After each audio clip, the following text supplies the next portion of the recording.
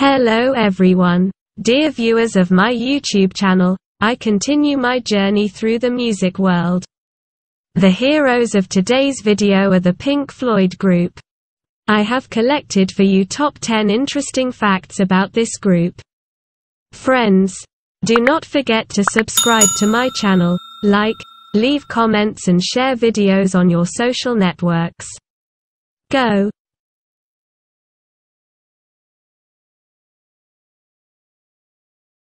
10th place.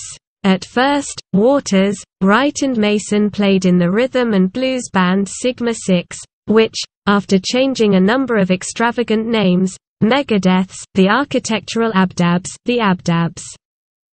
The T-set became Pink Floyd. This variant was suggested by Syd Barrett. It came from the names of two respected American blues performers, Pink Anderson and Floyd Council. 9th place.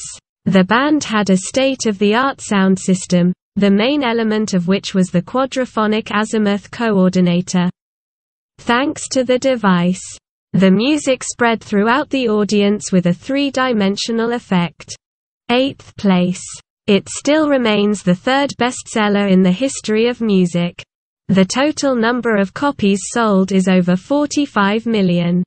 It is estimated that this album is owned by 1 in 12 people in the world. 7th place. During the recording of the album at Abbey Road Studios, designer Storm Thorgerson presented the musicians with 7 different designs. When the group members walked in and looked at all the options, they unanimously pointed to the prism design. The whole process took 3 minutes. When Storm showed us the options, we naturally chose a prism. Perfect cover. And the windows will look great, David Gilmour told Rolling Stone in 2003. 6th place. According to designer Storm Thorgerson, there are 3 main elements in the prism. A reference to lighting effects, an integral part of the band's live performances. The symbolism of the triangle, which denotes ambition, one of the dominant themes of the album, and simplicity of the image. The designer was asked to do something bold and dramatic, but at the same time extremely simple. By the way, there were Egyptian pyramids on the centerfold, because, according to the designer, they represented a space version of a prism. 5th place. In the mid-80s, George Waters left the group, thinking it was exhausted. However, David Gilmour did not think so, who invited session musicians, returned Wright to the group and began to record a new album, which Waters decidedly did not like. In 1987 he told Rolling Stone magazine, "There is no point in Gilmour, Mason or Wright trying to write songs again. They can never do it as well as I did. For Gilmour, the lyrics have always come last. And it will always be so. I think he will share my position." In the end, George lost the trial. 4th place. Shortly before the release of the 1970 Atom Heart Mother album, legendary director Stanley Kubrick approached Pink Floyd for permission to use part of the album's 23-minute title track on the soundtrack to A Clockwork Orange, 1971. However, the musicians were not told which parts of the composition would be used and what would be done with them, so they refused the director. 3rd place. Despite the commercial success of the albums The Dark Side of the Moon and Wish You Were Here, Pink Floyd was struggling financially.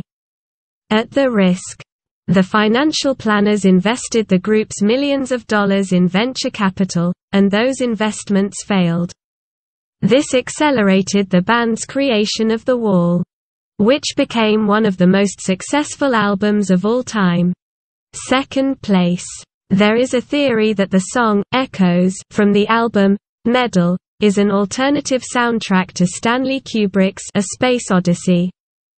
Some particularly attentive fans have noticed that the changes in the music in the composition take place in sync with the frames of one of the final episodes of the film. A similar suspicion has already arisen earlier while listening to the album, The Dark Side of the Moon, and watching The Wizard of Oz 1939. First place. The businessman pictured on the cover of Wish You Were Here had to really burn. The album cover features two businessmen shaking hands while one of them is on fire. Incredibly, the photo of the man on fire was not fake. The stuntman, dressed in a fire-retardant suit, did burn in the photoshoot. Friends, thank you all for watching. I really hope that this video was interesting to you. I love you all very much. See you later.